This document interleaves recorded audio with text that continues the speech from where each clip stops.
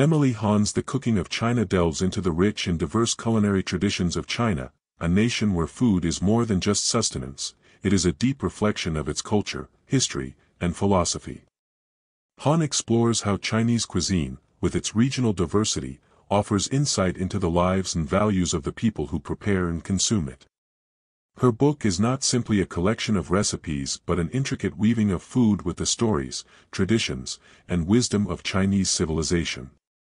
One of the key themes in The Cooking of China is the concept of balance, which is central to Chinese philosophy and manifests strongly in its cuisine. Hahn highlights how Chinese dishes aim to create harmony between flavors, textures, and ingredients, embodying the Taoist belief in the balance of opposites. The contrast between spicy and mild, soft and crunchy, and sweet and savory is not merely for taste but is a reflection of yin and yang, the dual forces that Chinese thought believes governs life and the universe. Hahn's depiction of the importance of balance extends beyond the plate, offering readers a window into how this philosophy permeates Chinese culture at large, whether in art, medicine, or everyday life. Regional diversity is another critical element Hahn addresses in her exploration of Chinese food.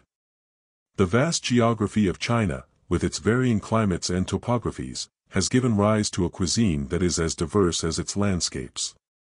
In her book, Hahn introduces readers to the distinctive cooking styles of regions like Canton, Sichuan, and Shanghai. Each region, with its own climatic conditions and agricultural outputs, has developed unique methods of cooking and a reliance on particular ingredients. For example, the coastal regions of China feature seafood prominently, while Sichuan cuisine is known for its bold use of chili and peppercorns to create heat. Hahn's vivid descriptions of these culinary traditions help readers appreciate the sheer scope of Chinese cooking and the connection between food and place. Hahn also emphasizes the role of food in Chinese social and family life. Meals in China are not just about individual nourishment but are often a communal experience, shared with family, friends, or even entire communities. The act of eating together fosters bonds and reinforces social ties. In many Chinese households, large, elaborate meals are common, especially during festivals or significant life events. Hahn paints a picture of food as a means of expressing generosity and hospitality. Banquets, she explains, are not just displays of wealth or culinary prowess but acts of sharing and respect, underscoring the deep value placed on human relationships in Chinese society. The historical evolution of Chinese cuisine is another aspect Hahn explores in her book. She traces how centuries of dynastic rule, invasions, and trade have shaped what is now known as Chinese cooking. From the Mongol influence during the Yuan dynasty, which introduced new ingredients and techniques, to the arrival of European traders who brought with them foods like chili peppers, the history of China is deeply intertwined with the evolution of its food. Hahn suggests that understanding Chinese cooking requires an understanding of the historical currents that have shaped it. Chinese cuisine, as she describes it, is a living testament to the country's openness to outside influences while maintaining its unique identity.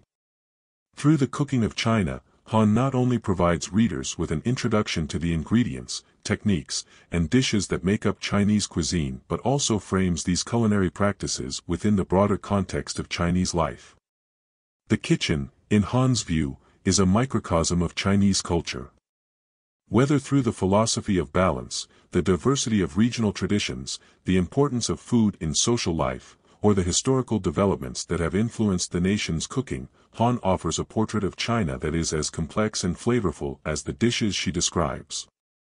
Her book is a celebration of a cuisine that has, for centuries, been central to the cultural identity of China, and through it, she invites readers not only to savor its flavors but to understand the deeper meanings behind every meal.